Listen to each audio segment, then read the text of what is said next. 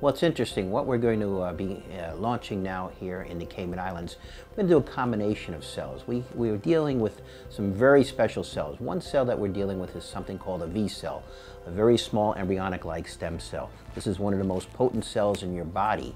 Now, typically these cells are asleep. They're not awake. We have the technology to now awaken them and to make them do all sorts of good things in your body. These cells are very important for anti-aging. We think that they're important for autoimmune diseases.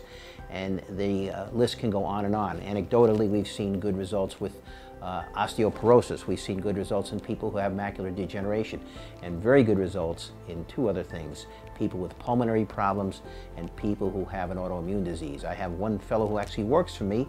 He was on a medication called Humira, which has many different side effects. He's been off Humira now for 2 years after he received the B-cell treatments. So we're very high in those cells, and there's only a handful of clinics in the United States and in the world that are doing them. And we have the technology, and we've been doing them for a while, so this is not a new cell to us by any means. Now, another cell that I'm very interested about, and I used to do it many years ago, and then it became somewhat of a risk to do it in the United States, because now people say, what, fat? Well, fat is a very, very rich source of stem cells, one of the richest sources in the body. And it has one particular type of stem cell that we're very interested in. It's called a mesenchymal cell. Now, mesenchymal cells, I liken them to Navy SEALs. They're like Navy SEALs. They're very specialized.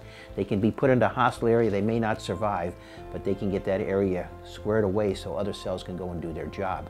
Now, when you start giving millions and billions of these cells intravenously, you have something special. And when you start combining them with V cells, you have something very special that essentially no one else really has the technology of. Now, more importantly, what we're doing is we know that fat, sometimes if you have an obese person, it may not be the best of stem cells in there.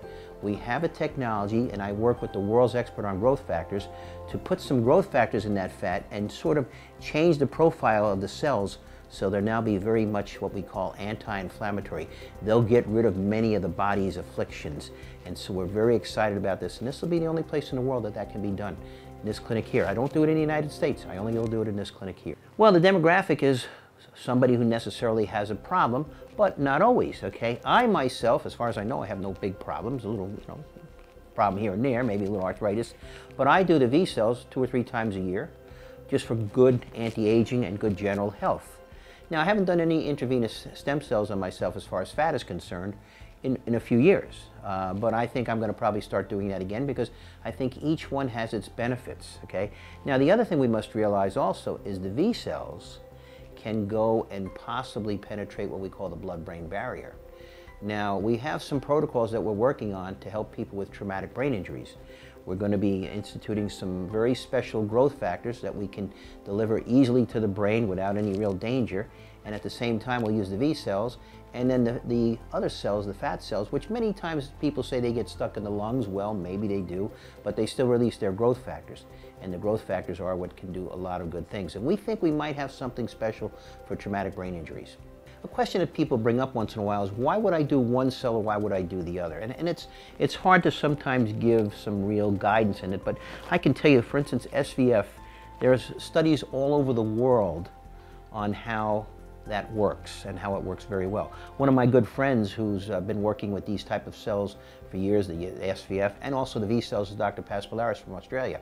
He's actually made some significant reversals of diabetes using the fat stem cells.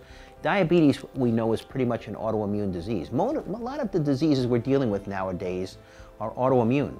And we know that these fat cells, when they release their growth factors, they really get the inflammation in the body down. And it's a game of inflammation. If you reduce inflammation, you reduce diseases. So I would say the best thing to do is probably use both of them. Cover all your bets.